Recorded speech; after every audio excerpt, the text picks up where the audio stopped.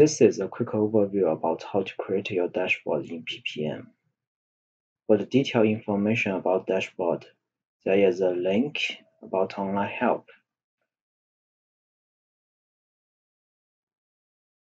Once you click the online help, you can just go to the link here. Then you can type dashboard in the search button.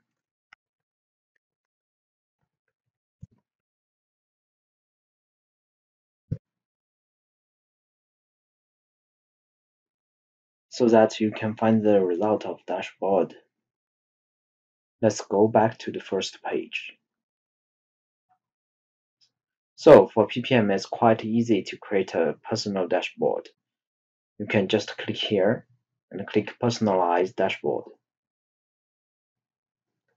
There are two parts in the dashboard page. One is private pages. The second one is shared pages. Shared pages is for the public. Private page is for yourself. You can see here there are three options. One is creating a new page.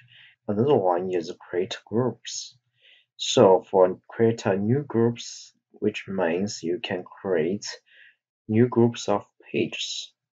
The third one is add pre-configured pages, which means in PPM you can create the module and configure the module with a couple groups of pages.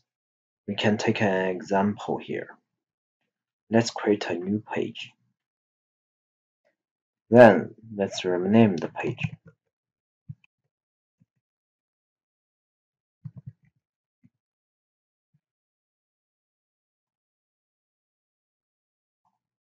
Let's take PPM as an example. Most of the portlets are created by default of PPM, or they can create it by yourself. If you want to know what the portlet it is, please see the descriptions of the portlet.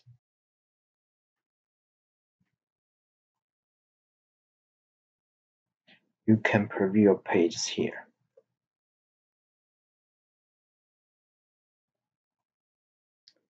Let's go back to the first page. Then you could go through your page. Here is the portlet which you create in the dashboard.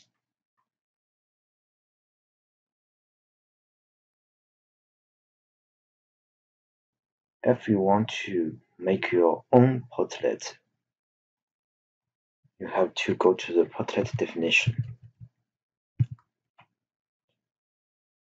Like here, you could create your portlet definition. You can see here, there are several types of portlet type, and we will do as what we have picked as an example to do a bar chart. First, let's pick the bar chart here.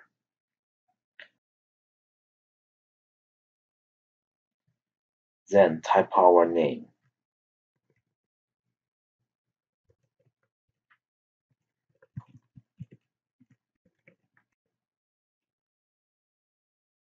Pick data source.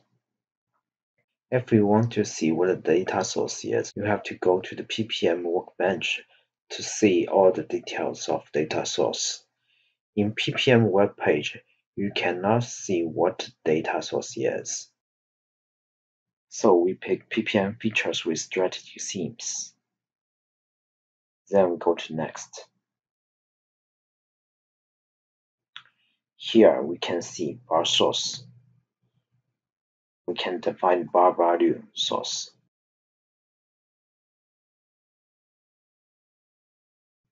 What I will do is here to take the story point.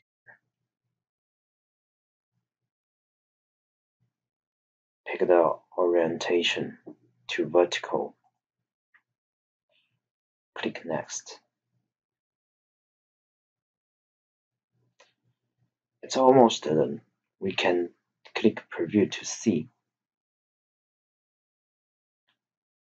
It seems good. So we can also click and drag to select the moved fields. Then let's click finish. the portrait is created. Let's verify the portraits.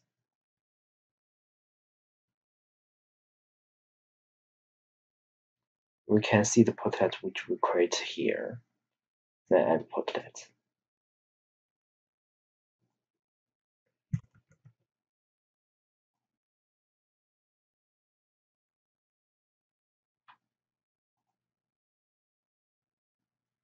Click here. Add. Let's preview it. It seems good. Let's go to the first page. Then go to the page which we have created. Now we can see the portrait which we have created now.